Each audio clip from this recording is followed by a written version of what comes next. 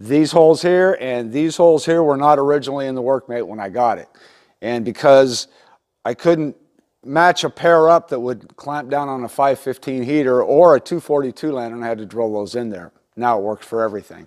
So if you happen to have one of these monsters, all you got to do, set it in there.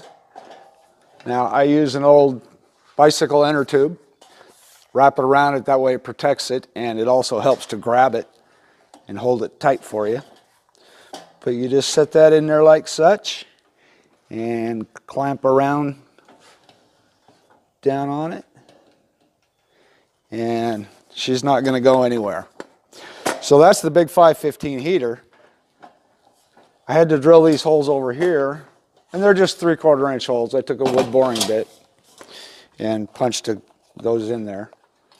Again, this inner tube will protect your fount